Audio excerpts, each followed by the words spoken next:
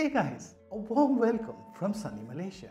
So while we've had great database features in Notion, it kind of lacked one or more of the visual elements, flowcharts and charts. Till now, this has been one of my biggest pet peeves. So during the holiday season, Notion wished us Merry Christmas in their own way with multiple updates, including one for creating flowcharts.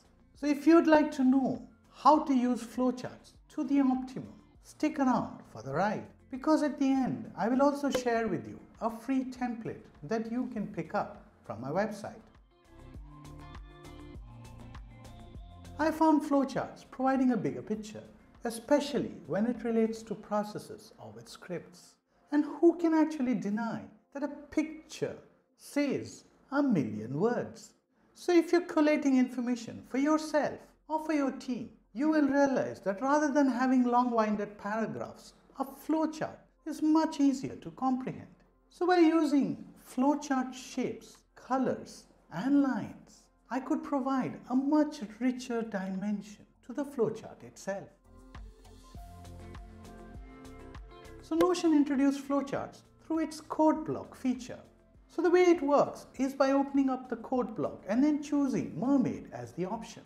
The reason I find this method really important is that I can natively plot the flowchart right inside of Notion. So Mermaid's syntax is based out of JavaScript, and that's used for charting and diagramming. So if you know Markdown, you shouldn't have a problem. For programmers, writing a Markdown is quite natural, but for others, it's not so. The syntaxes are quite simple to learn, but putting them together as one lot requires some effort. But then there is a simpler way. So I would rather focus on the job at hand than having to get my brain to work around how to make the code and to create a flowchart.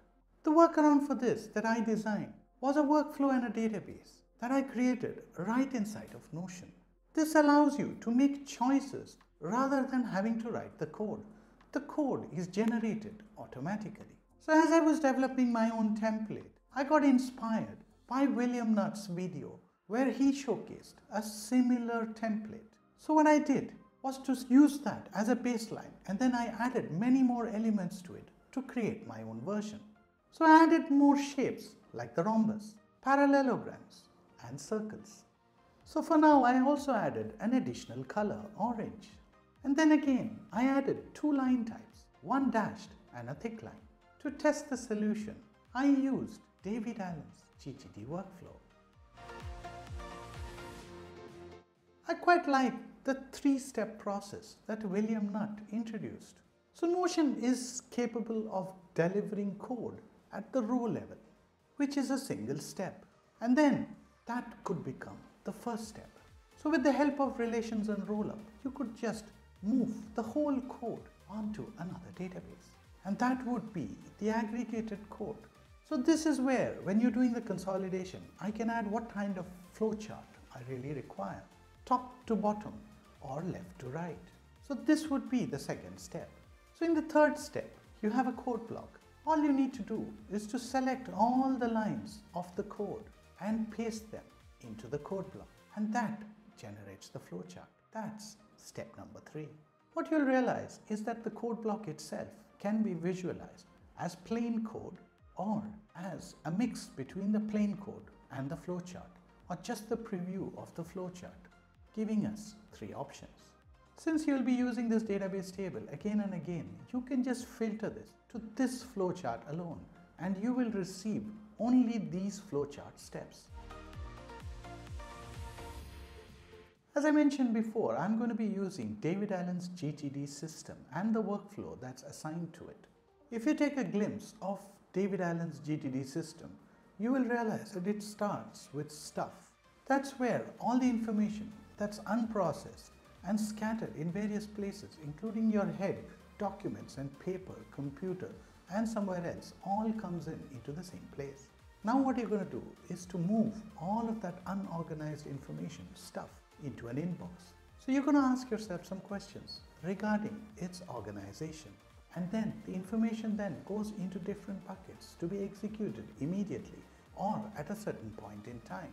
So there's this neat little reference card that allows you to visualize the whole GTD workflow on one page. And that's what we are attempting to recreate.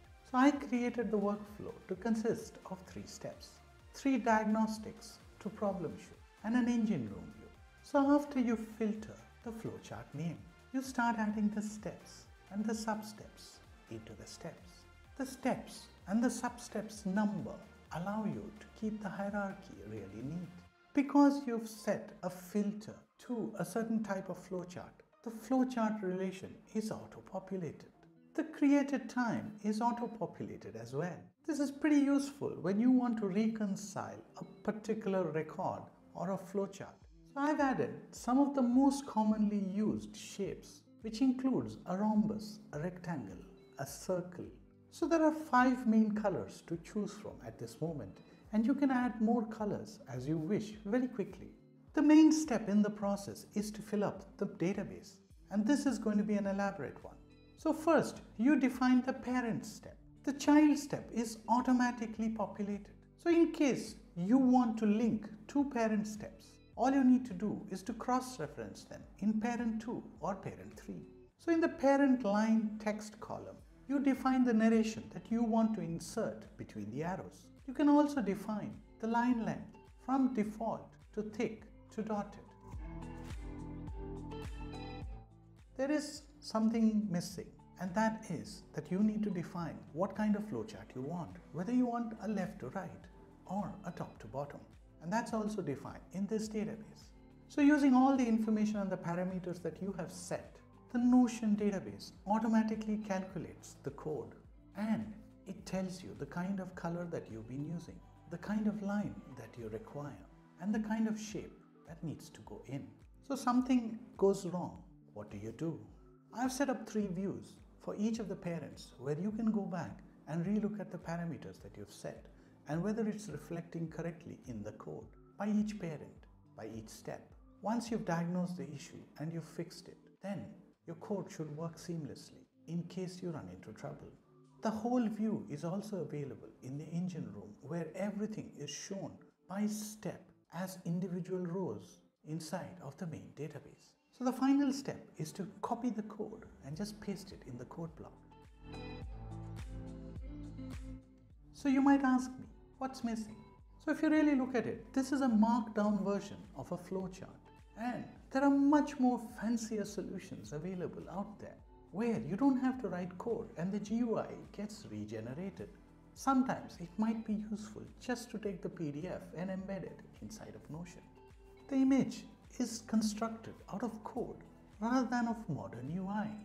There aren't any swim lanes, which is now a de facto flowchart standard. Again, the arrows are quite archaic.